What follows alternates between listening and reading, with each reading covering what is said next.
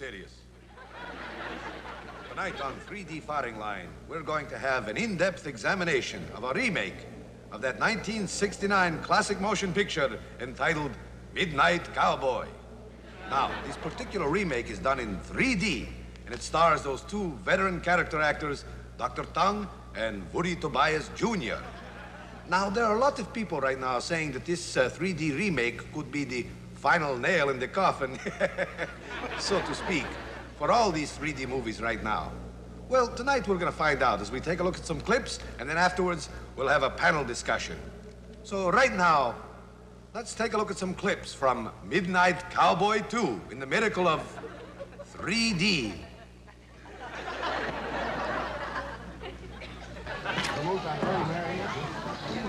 I'll have another one. And by the way, this guy's stiffed you.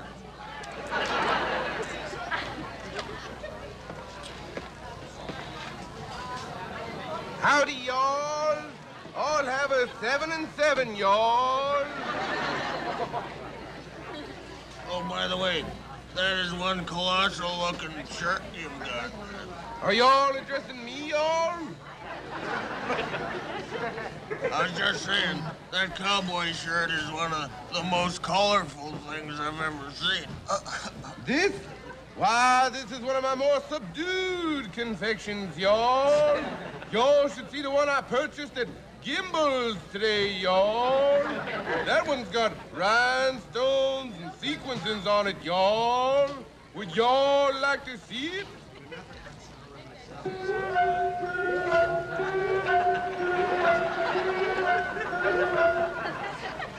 Boy, that sure is one snappy number. By the way, my name is Enrico Rizzo, and I'm from the Bronx. Pleased to make y'all's acquaintance, y'all. I'm gonna buy y'all a little drink there, little buddy. My name is Joe Buck, y'all. And I'm all from El Paso, Texas, y'all. I can hardly tell by that cheap accent.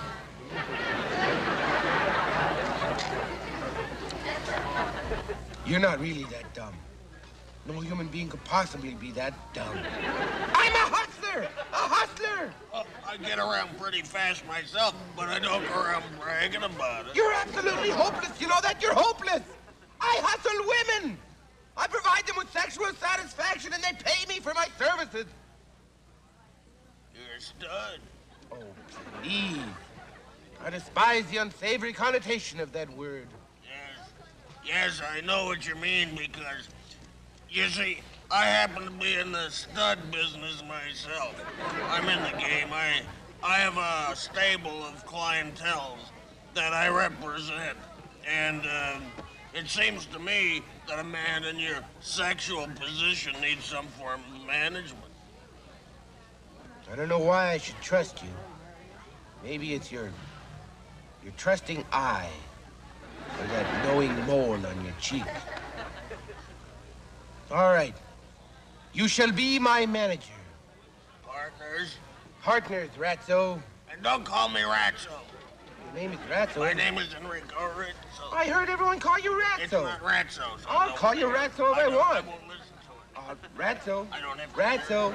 Oh, Ratso. Ratso, Ratso, Ratso. Ratso, Ratso. Yes, you do.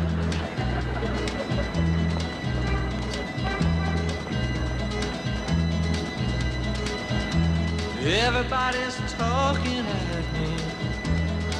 I don't hear a word they're saying, only the echoes of my mind. People stopping, staring.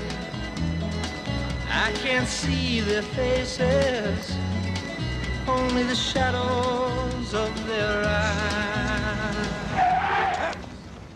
Can't you see him crossing Get the up street on the here? curb. Perhaps you don't Get know up on the curb. Get up on the curb. What are you doing yelling at the man? Well, You're clearly in violation of the traffic signal. I was a green light. It was not a green light. It was a red light. It was green. It was a red light. Green, Red light. green, Red. green, Stop green. it. Stop it right now. You were in El Paso right now. That cab driver would have flattened you like a steam shovel. And if you were in El Paso right now, you'd still have your accent. Everybody's talking at me.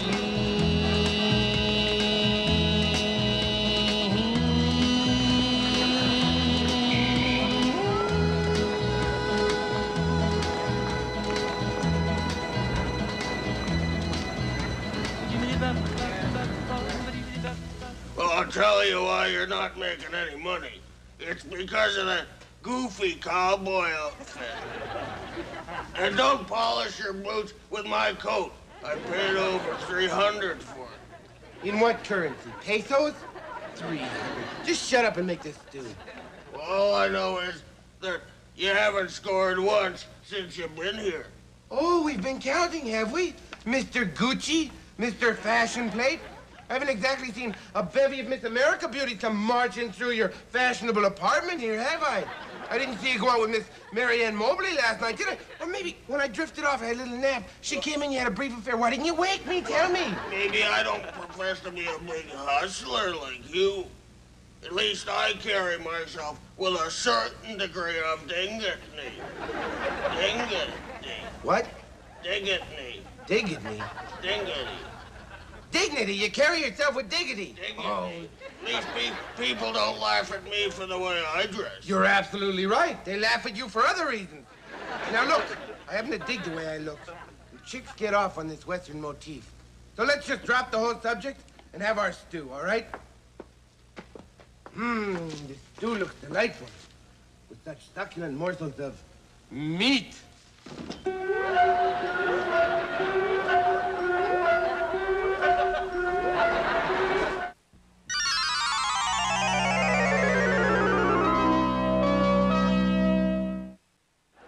Midnight Cowboy 2. All right, we're going to discuss Midnight Cowboy 2 right now, and I'm going to introduce the panel to you. Over here on my left is Dr. Tongue, who has appeared in countless three-dimensional horror films, including 3D House of Stewardesses, 3D House of Cats, and most recently, 3D House of Pancakes. Sitting next to him is Woody Tobias Jr., who is perhaps best known as Bruno. And his film credits include 3D House of Stewardesses, 3D House of Cats, 3D House of Pancakes, and his quickly forgotten solo venture, Death Motel. Sitting on my right is the eminent film critic for New Yorker magazine, author of many books, including Kiss Kiss Bang Bang, I Lost It at the Movies, and many more, Pauline Kael. And there you have our distinguished panel. All right, now panel, let's open this up for discussion. Midnight Cowboy 2, let's talk about it. Let's get some feedback. Pauline, what did you think? I was not a fan of the original Midnight Cowboy, but this movie is a vacuous, cheap, low-budget attempt at trying to get back a past success by luring young teenagers with a worn-out visual gimmick. It's depressing, really. It has no style. Well, Count Floyd, I would be remiss in saying that the movie didn't have its flaws. I don't languish in that kind of naivete. Some of the performers, of course, missed the mark in terms of having a convincing character. Just what do you mean by that? Who in particular are you criticizing? All I'm saying is, one of the leads in the movie may have missed the boat in terms of what Stanislavski said about actors creating a believable character, i.e., a gigolo from Texas, par exemple. Par exemple, a gigolo from Texas, huh? You know I had trouble with that character. You know I couldn't get the El Paso drawl. Did you once come up to me on the set and say, look, I got some constructive criticism for you, Dr. Chung? Not once did you ever do that to me. Why do you start hurling insults at me? Especially on public television. You know I hate to be a disruptive force during principal photography. Oh, you're hardly around for principal photography. You don't even know the story, do you? Doctor, he did not even know the end of the picture. I had to tell him the story. Ask the director who he liked Ask the director. The only thing you ask the director is Oh, where the coffee and donuts were. That's all you ask the Wait a director. minute. Please, let's stick to the point of discussion. Could you two just give me one good reason that you would choose to do a remake of Midnight Cowboy, especially in 3D? Why? All you want to know is why? That's all you want to know is why? Was his idea. I had nothing to do with it.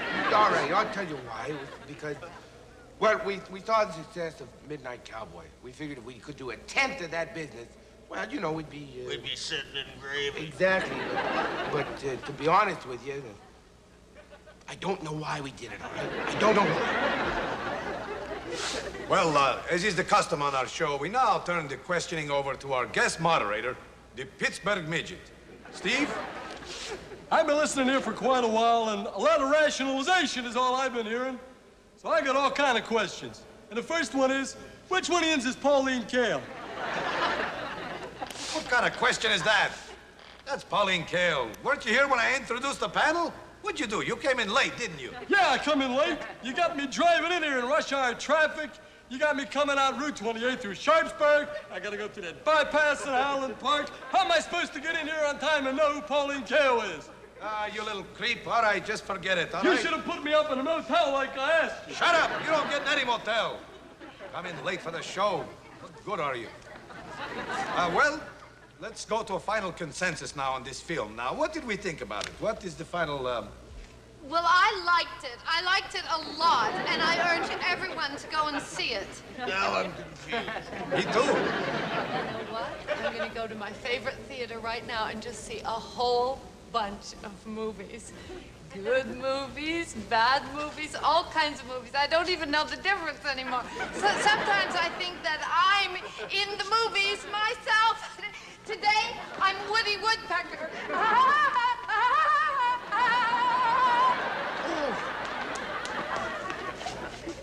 Well, there you have it. There's a fine case of cinematic schizophrenia right there. She's seen too many films.